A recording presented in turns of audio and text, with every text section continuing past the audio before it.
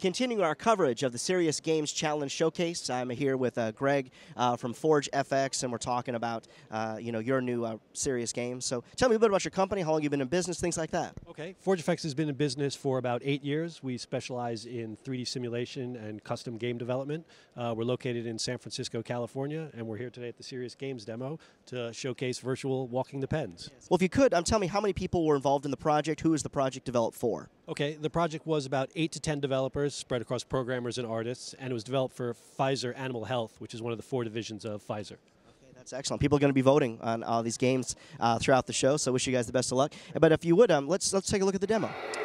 So, Greg, I hear some great sound effects, and I see the hogs in the farrowing house or something here, or finishing house, I guess. So tell us about the demo here. Absolutely. So this is a real-time 3D environment that simulates a pork production facility. And what we're doing here is we're teaching farmers how to identify and treat illnesses in the barn. The game's broken up to a number of different scenarios. In this one, we're dealing with, I believe, mulberry heart syndrome. Here you can see there are a number of pigs that are coughing.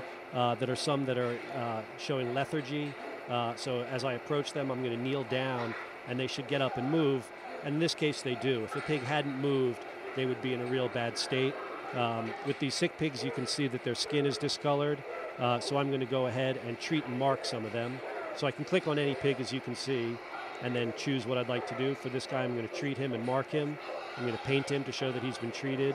I can also then move him to a fallout pen to separate them so that disease doesn't spread. And so what's the feedback been on the game so far from Pfizer and also from people, perhaps farmers that have used it? Feedback's been great. We've found that a lot of the barns are talking back and forth to each other, trying to figure out how they found solutions within the game and then making those solutions work in the real world as well. Greg, that's excellent. So it's interesting to me to see that you're using this technology for farmers to communicate. I guess I never thought of farmers using any type of games. Yeah, absolutely. Like I said, it's an immersive environment keeps them engaged with the materials so much longer than videos or other promotional material would, so they spend more time with it and learn more. That's great, and the sound effects are awesome. So if nothing else, hey, the sound effects will definitely win you a prize. Yeah, well, just being here is the prize alone, so we're happy to be part of the whole show. That's awesome. Well, just our continuing coverage here from the Serious Games Challenge area at ITSEC 2010. More to come.